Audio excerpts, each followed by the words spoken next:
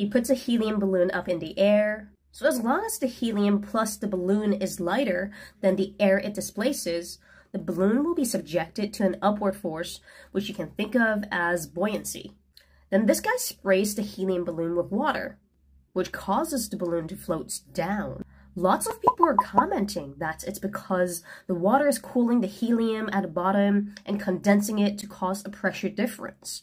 Others are saying that it's because of the additional weight due to the water droplets. But some are arguing that these tiny bits of water droplets will not be sufficiently heavy to bring it down. While nitrogen make up 80% of the air around us, the difference in mass of 10 liters of helium compared to 10 liters of nitrogen is just a little over 10 grams. If each droplet of water from the spray bottle is 0.05 grams, then we just need 200 droplets to bring the balloon down. This guy sprayed the balloon at least 10 times. So I think it's all good for us to say that every single spray had at least 20 droplets of water.